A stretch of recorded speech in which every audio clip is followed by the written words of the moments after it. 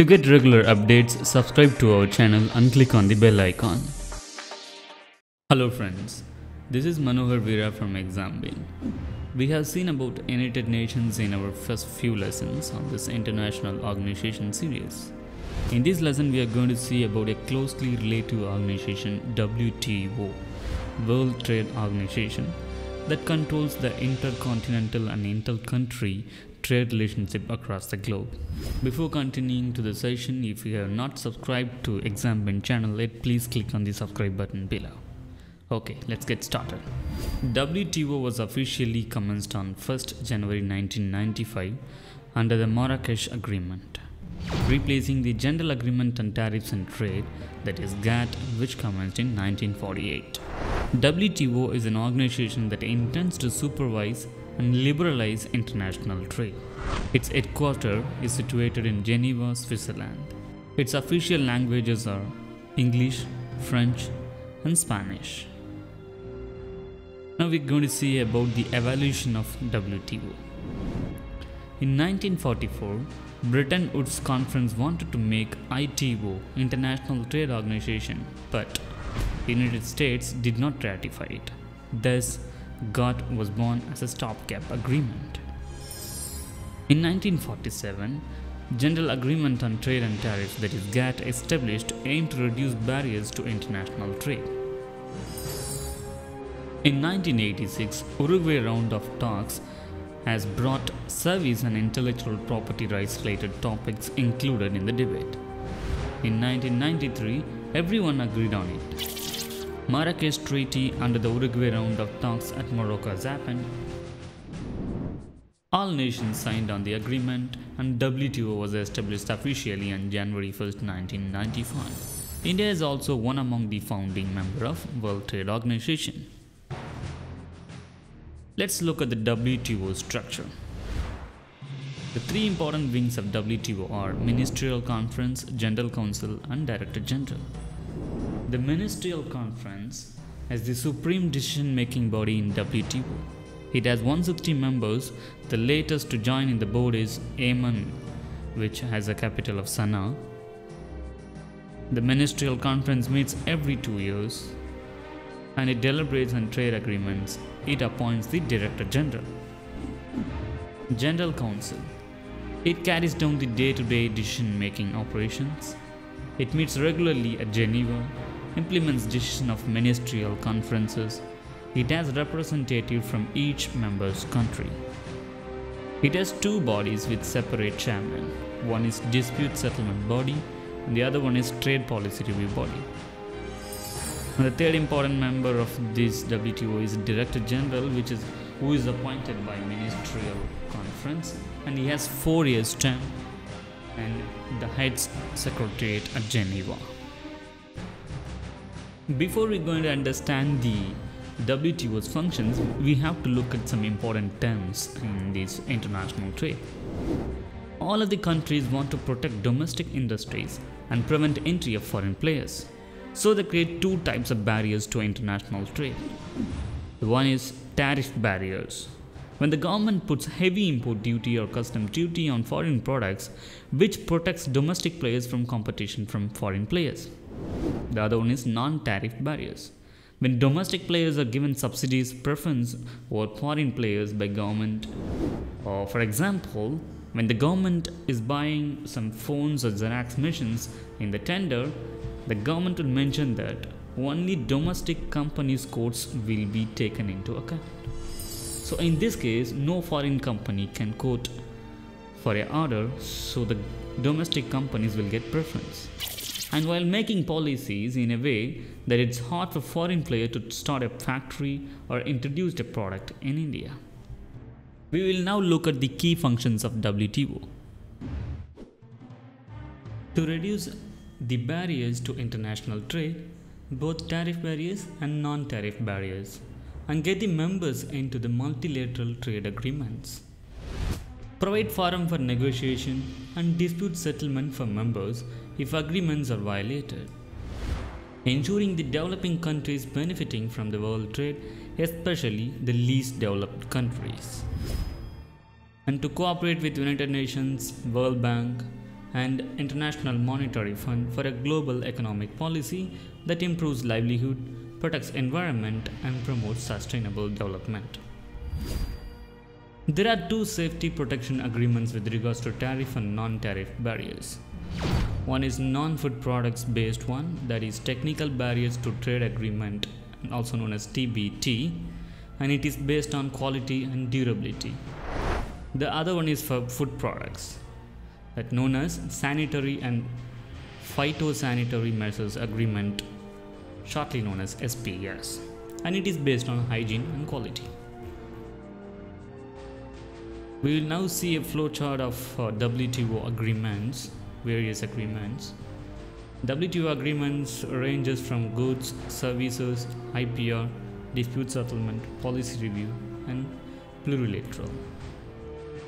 In goods, we have GATT agreements on agricultural, textile, anti-dumping, and then safety agreements as we discussed earlier, TBT and SPS, and then TRIMS and SCM.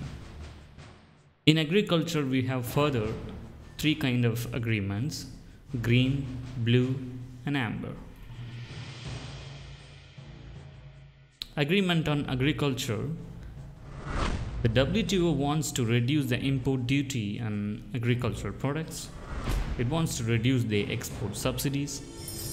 It wants to reduce amber box subsidies, that is domestic subsidies. In green box, agricultural research and development, training programs, flood drought relief to farmers, subsidies that don't disrupt the trade balance or cause minimum damage to the trade balance is known as green box in agriculture. There is no specific limit specified by WTO in these regards, and it is the same case in the blue box also. It is subsidies that don't increase with the production comes under blue box. For example, subsidies linked with acreage or number of animals. The amber type subsidies that aim to limit the production comes under the blue box category. The only category that has limitations is amber box, and its subsidies that disturb trade balances like subsidies on fertilizers, seeds, powers, and irrigation.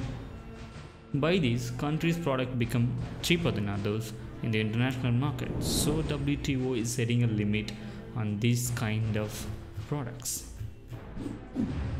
Especially in amber box, the minimal amounts of amber box subsidies permitted by WTO, even though they distort trade. It is calculated on the agricultural production of the given member state in the basis of 1986 to 88. The limits are for developed countries 5%, developing countries 10%. For least developed countries, they were exempted.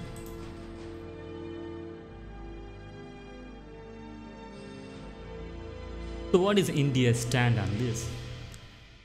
In 1986, USA agricultural production was far ahead of India, so their 5% de minimis quota will be far bigger than our 10% quota. Input costs have skyrocketed in these decades, but de minimis doesn't consider inflation factor.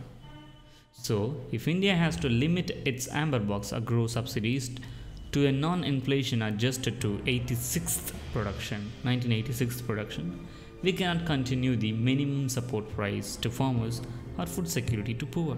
In India, we provide minimum support price for farmers for wheat, for rice, for various other agro products. And we also have strong food security programs to poor people. These subsidized food grain are meant for feeding the poor only. They do not distort the international trade. So, India is not going to favor the amber box de minimis limits.